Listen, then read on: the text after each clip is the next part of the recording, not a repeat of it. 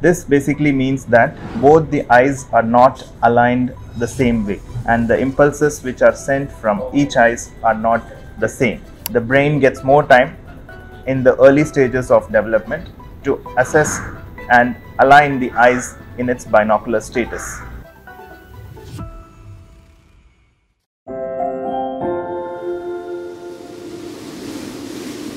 Hi everyone, I am Dr. Srikanth, consultant pediatric ophthalmologist working at Apollo Spectra, Alvarpet, Chennai. In this video, we will be discussing about squint or strabismus. Squint or strabismus or cross-eye mean the same thing. This basically means that both the eyes are not aligned the same way, and the impulses which are sent from each eyes are not the same. This is what we mean by a squint. So squint could be either a horizontal squint, which means the eye could be either turned inwards or outwards.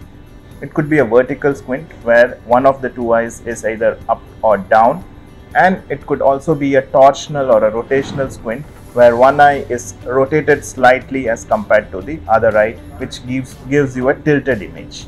So these are the basic three-dimensional ways in which the squint can manifest. So as far as treatment options are concerned, it can be as simple as a glass wearing. Prescribing glasses for patients with squint can correct many of those squints in their early stages. Secondly, there are prisms available which can also correct the problem of double vision which can arise out of a squint, and also it helps in improving the alignment of the eyes. A little other option which is available is the presence of exercises which helps in maintaining the eye alignment. Last but not the least is the option of a surgery, which are given to certain patients as the last stage for certain conditions of squint.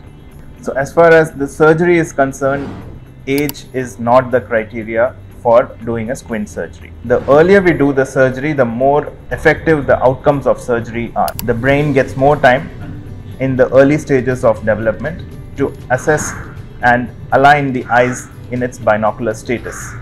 So what I mean by binocular status is to look with both eyes simultaneously at one point of time.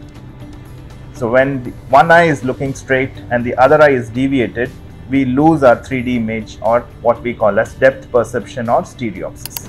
So squint surgery is probably done best at the earlier age group, so that the brain gets more time to adapt to the new position of the eyes. The earlier we get the surgery done, the better the outcomes of the surgery. So we at Apollo Spectra are always available to perform these surgeries as well as to manage these types of squints. Thank you so much.